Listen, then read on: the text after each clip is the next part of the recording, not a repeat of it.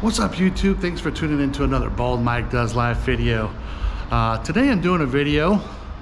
I have just recently, 2 days ago, purchased a little diamond in the rough. I'm currently in a car wash, getting ready to clean this thing up. I'm going to show you a picture in just a second here. So hopefully you can hear me okay. Hopefully the lighting's okay, all that good stuff. The wind, of course, in Kansas is, it's like 20 degrees outside. The wind's blowing about 300 miles an hour. So anyway, found this little sucker on the internet, and in my opinion, this vehicle, along with the Ford Bronco 2, are going to be some of those vehicles in about 5 to 10 years that are going to be bringing about 20 to 25 grand, no problem. This vehicle's already, I've seen it bringing about 15 grand, 16 grand already on the internet. Without further delay, here it is. A 1989 Dodge Raider. It's got the 3.0 V6 in it. This thing is an absolute cherry. There's only one teeny spot of rust on the entire vehicle that I have seen so far. I am going to have to bring the paint back to life, which I'm going to be doing today. It's pretty oxidized. This is that single stage paint, which I heard is very difficult to bring back to life, but I'm going to give her a whirl.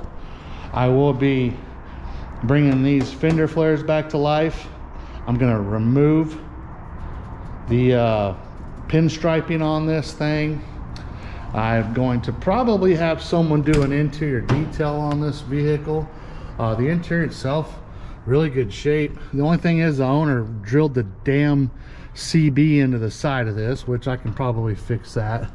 Headliner, ridiculously good shape. It's got the jump back seat back there.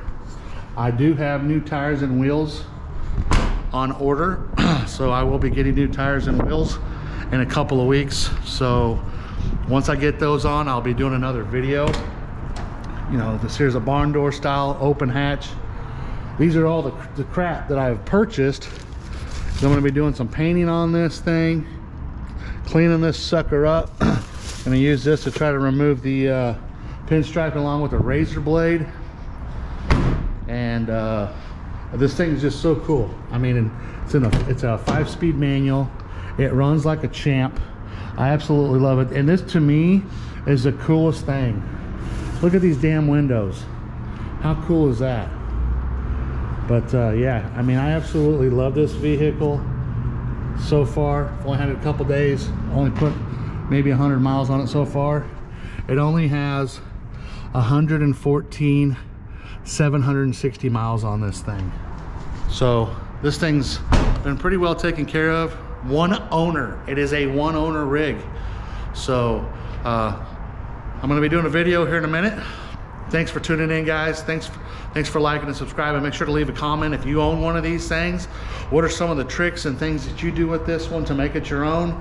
I'd love any kind of ideas. Would be fantastic. But I'm getting ready to do some work on this paint. Try to bring this paint back to life. Thanks again, guys. Thanks for tuning in. God bless.